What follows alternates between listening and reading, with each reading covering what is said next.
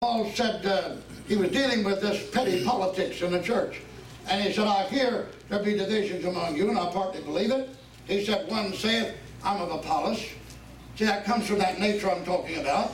One saith, I'm Cephas, and some of Apollos. I don't like Apollos, I don't like Cephas. Another said, I'm of Paul. I don't like Paul, someone else said. So then one said, well, I can't go with Paul, can't go with Cephas, can't go with any of them, Apollos. So I'll go with Christ. Christ is mine. And he said, now I hear there's divisions among you.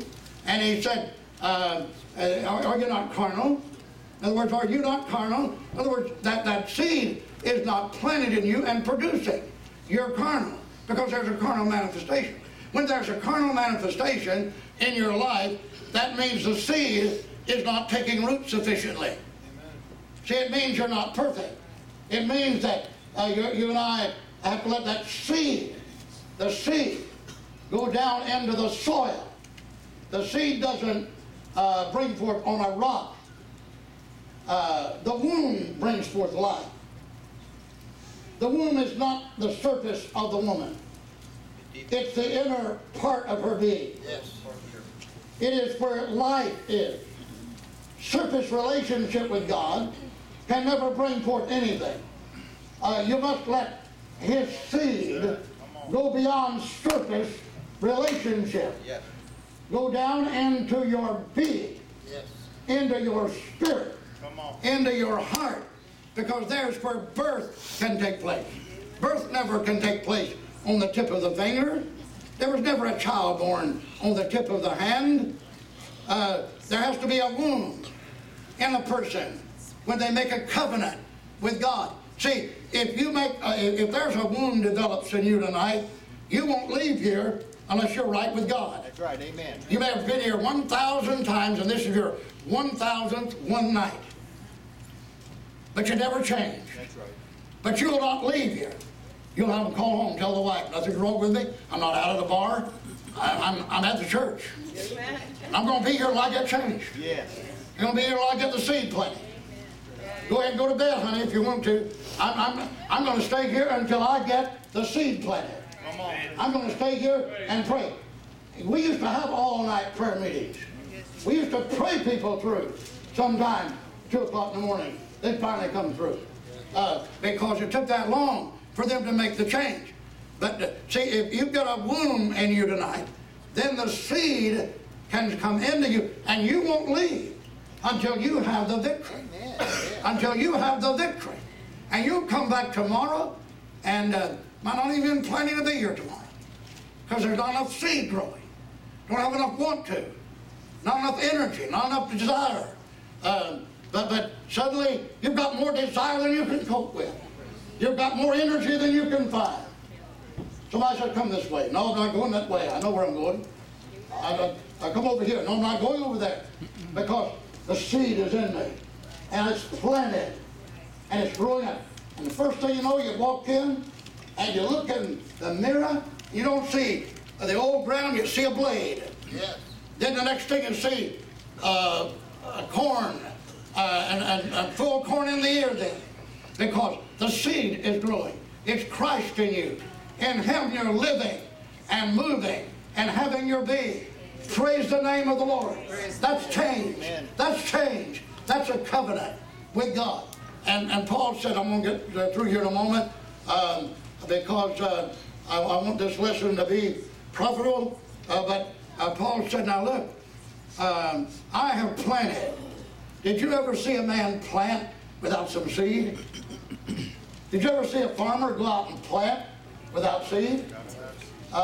He has to have seed, doesn't he? Yes, sir. Got to have something to plant, doesn't he? Yes, sir. Did you know a man of God cannot plant the Word of God if he doesn't have the Word of God? That's right. Did you know if the man doesn't have the Word of God, he can't plant the Word of God? That's right.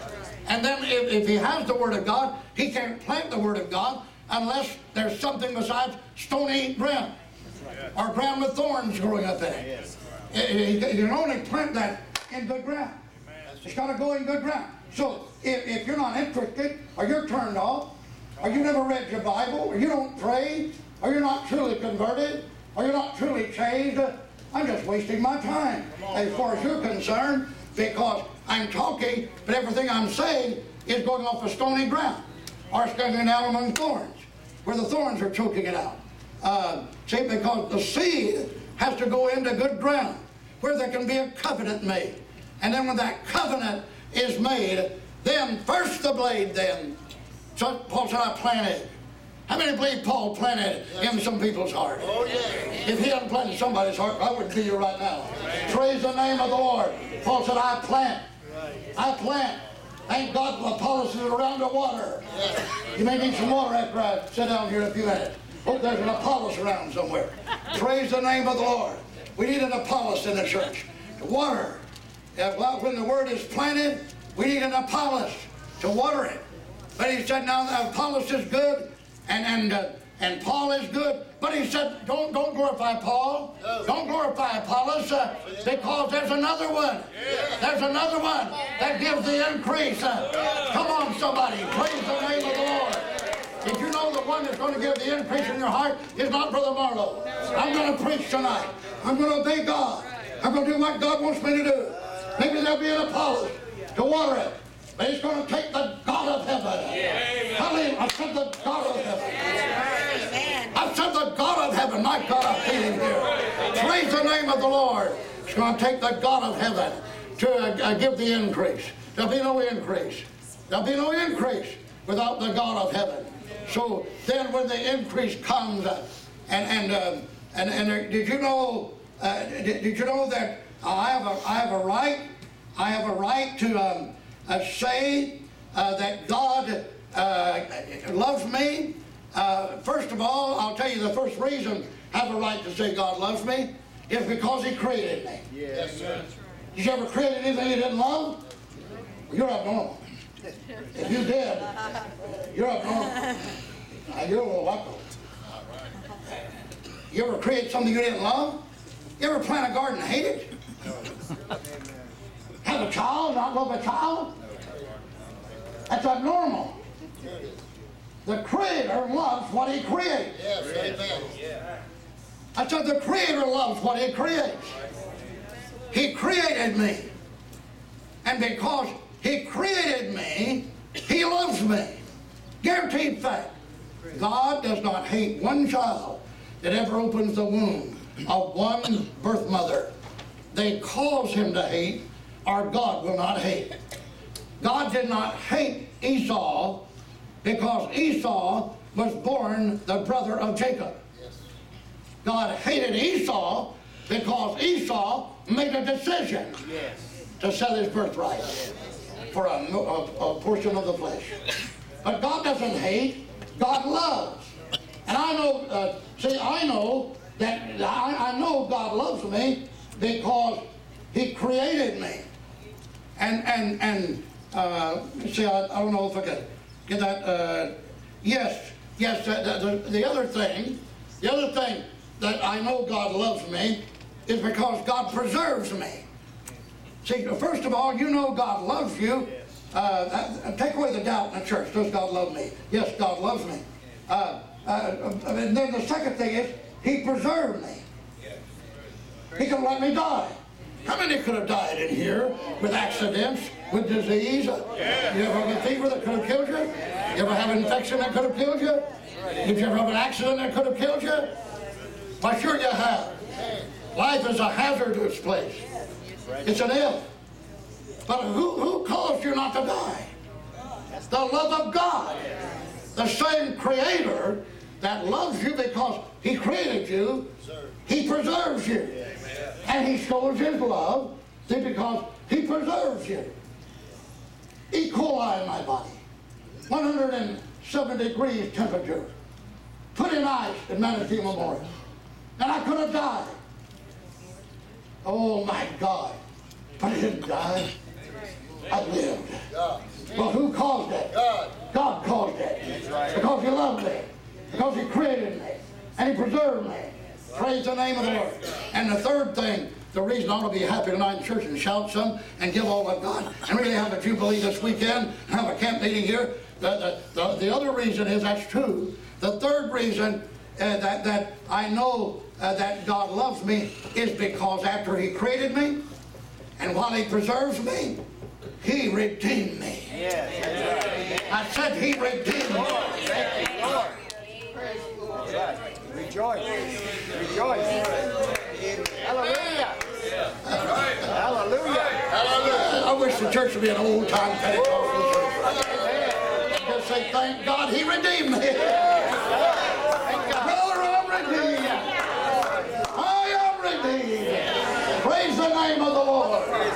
The same God that created me and preserved me. I'm going to tell you something right now. Brother, as long as I keep covenant with God, God will not let anybody overcome me.